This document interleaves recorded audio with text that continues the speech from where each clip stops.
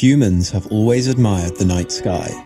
Ancient civilizations revered or feared the constellations and celestial objects as gods or divine spirits, orchestrating everything from rain showers and droughts to natural disasters and the commonly prophesied end of the world. Whilst these concepts were largely unchallenged at the time, people around the globe developed a working understanding of seasons, years, and the cycles of wandering stars, which we now know today to be planets. And from the time of Aristotle, the most widely accepted cosmological models placed our planet, Earth, firmly at the centre of the universe. These were known as geocentric models, the first proposed cosmologies of the oldest natural science, astronomy. Like all fields of science, astronomy has evolved greatly due to revolutions in technology and thought. The earliest astronomers recognized patterns in the motions of celestial objects, and by observing and predicting these patterns gave rise to astrometry.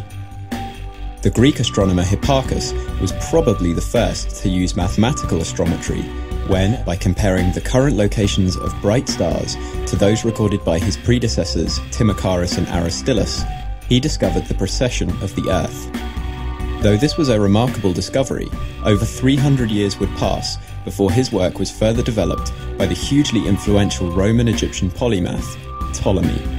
The discoveries of Hipparchus were only the beginning for quantitative mathematical astrometry, which would become pivotal in the development of trigonometry, spherical geometry, and ultimately overthrowing the geocentric model.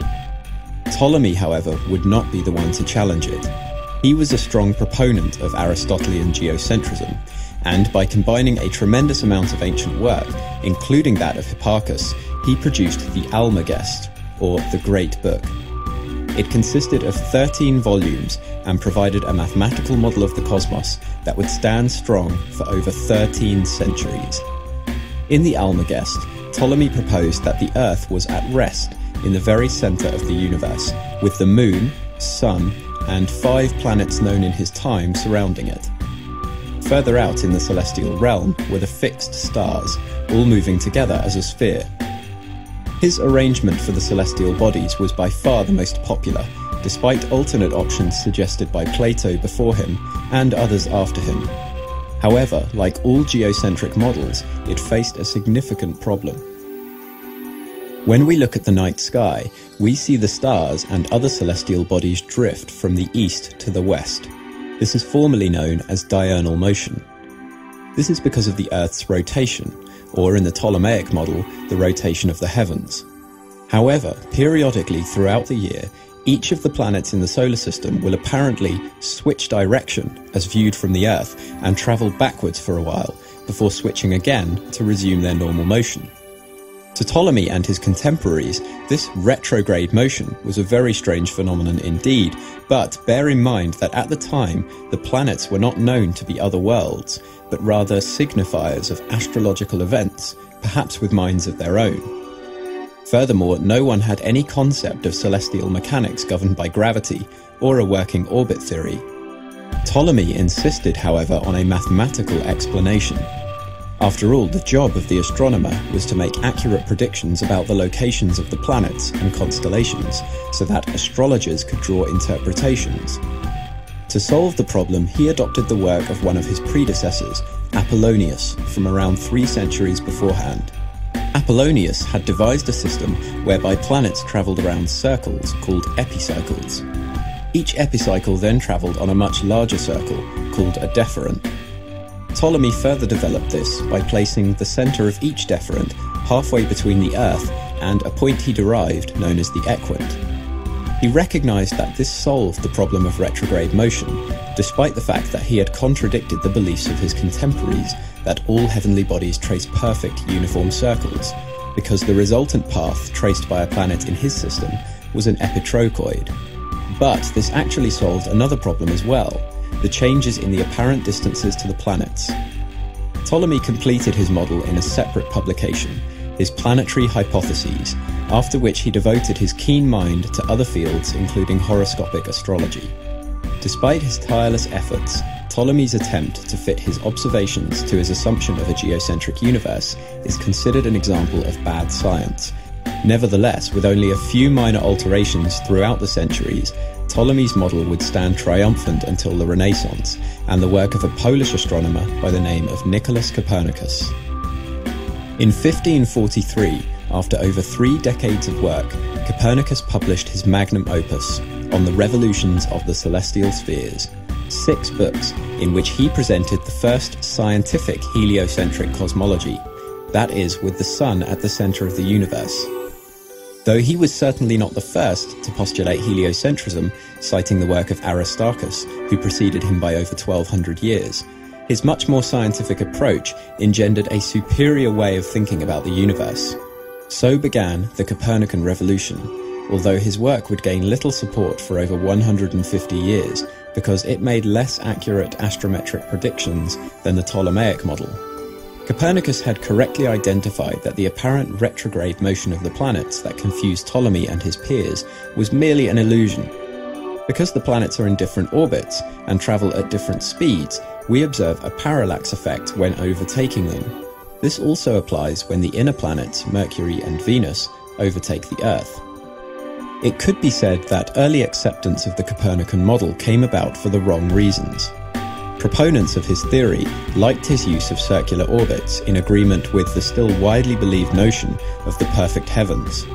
But 50 years later, with the scientific revolution in full swing, the German mathematician Johannes Kepler was about to challenge it. Whilst working for the Danish astronomer Tycho Brahe, Kepler was appointed the task of studying the orbit of Mars. He had already developed an interest in Copernican cosmology, and he was troubled by errors between Brahe's observations of Mars and the orbit he calculated using the Ptolemaic system.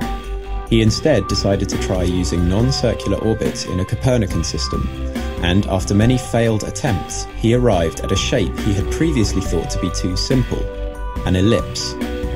4 years later, in 1609, he published his Astronomia Nova, the New Astronomy, in which he presented 2 of his 3 laws of planetary motion, the third to be discovered a decade later.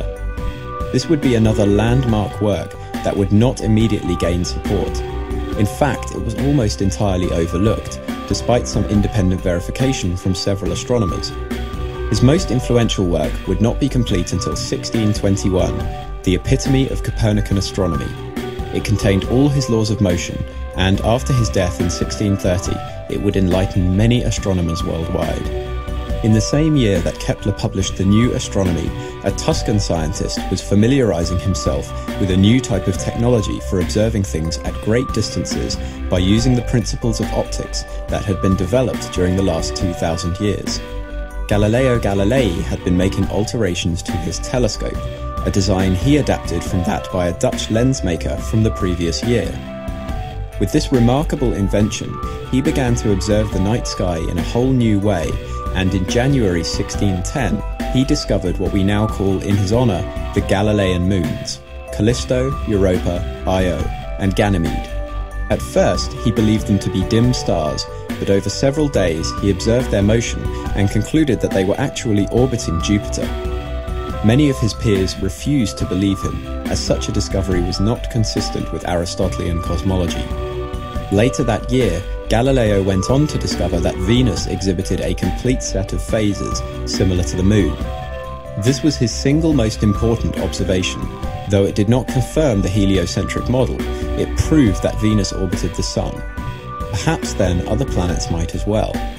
Galileo faced tremendous opposition from the Catholic Church for defending Copernican heliocentrism, despite attempting to reconcile his findings with Scripture. He spent his last years under house arrest, but the seeds of doubt had already been sown. Heliocentrism would slowly claim its rightful victory over geocentrism. Galileo's methodical approach marked the true beginning of modern scientific astronomy. He is known as the father of modern science, the first to lay the foundation for the scientific method, favoring experimental verification over assumption and supposition. With the new scientific method, great physicists and mathematicians such as Isaac Newton, Joseph Louis Lagrange, and Albert Einstein would eventually develop the field of celestial mechanics, theories explaining the motions of celestial bodies in terms of their gravitational interactions.